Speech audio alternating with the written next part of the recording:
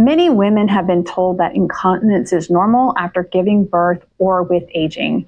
If that's you, I am here to tell you today that that is false. Incontinence is not normal after giving birth or with aging. Incontinence is a sign of pelvic floor dysfunction, and it is not adequately being addressed right now in the medical community. In this video, we are going to discuss the top tips that I recommend for every woman who is suffering with incontinence symptoms. And I need you to stay tuned till the end because tip number 4 involves the thing that I really need you to stop doing right now. All right.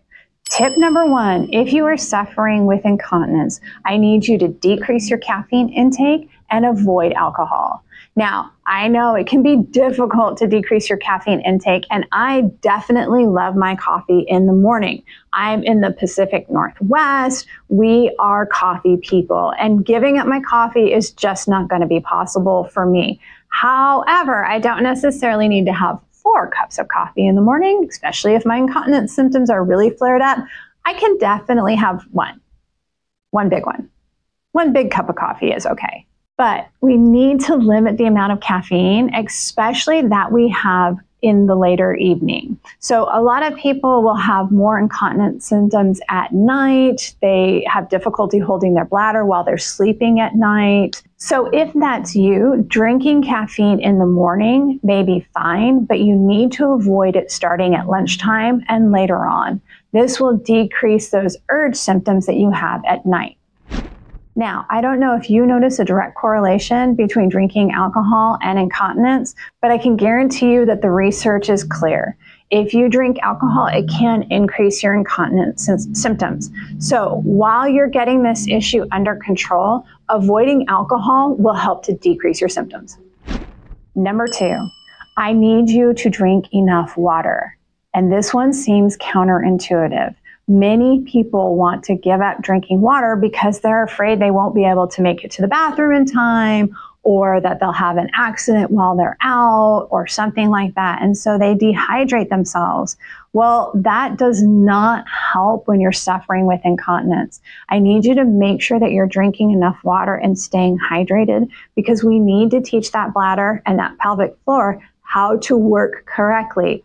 Avoiding any water just means that you're going to start sucking in that water from all of your food, and it leads to a poor gut biome. We don't want to be causing other problems along with this. So I need you to be drinking enough water. Now, how much water is enough?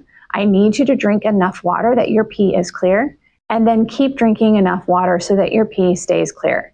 It becomes a very easy way to measure because you can check it every time you go to the bathroom. Number 3, if you're suffering with urinary incontinence, I need you to observe if you have any food triggers. Some people do have food allergies, and one of the symptoms can actually be increased incontinence. One of the foods that's particularly known for this is citrus. So for some people, when they eat citrus fruits, it actually causes a urinary incontinence. Now, if you eat citrus fruits every day, you may not notice this because you just have it every day and you have the incontinence every day. But if you notice that your incontinence is worse on certain days as opposed to others, that may be an indication that you have a food trigger that's making your incontinence worse. All right, friends, tip number 4, and this is the thing that I need you to stop doing. I need you to stop doing Kegel exercises. They do not work, and chances are good that they're actually making your incontinence worse. You see, the problem with Kegel exercises is that they are there to strengthen the pelvic floor. Of course, that's if you can do them right. And how do you actually know if you're doing them right? Is really, really difficult. So I need you to stop doing Kegel exercises because chances are good that your pelvic floor is actually too tight, and that's what's causing your urinary incontinence. You see, when the pelvic floor is too tight and then you ask it to contract and hold that urine while you make it to the bathroom, it's like, I can't. I'm giving it all I got, Captain. I can't give you any more because I'm at max capacity already. So you do a Kegel exercise and now you're trying to strengthen it even more, which makes it even shorter. The problem is what we need to do is get those muscles to a normal tone. It's most common in pelvic floor dysfunction that I see in my practice that patients have a tight pelvic floor as opposed to a weak pelvic floor. So what I'm going to recommend is that instead of Kegel exercises, you do this exercise that I outline here. It's going to help to contract and relax your pelvic floor, getting a more normal tone through your pelvic floor, which will help to increase your continence.